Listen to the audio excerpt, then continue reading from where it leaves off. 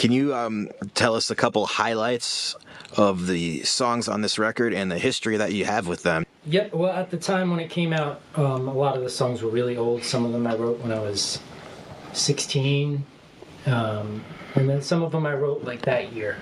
Finally, I decided to record it on my own. So by the time we really started working on it, a lot of the songs were kind of old, but I didn't want to like leave them in the past, you know? Mm-hmm. I wanted to make sure they got out there.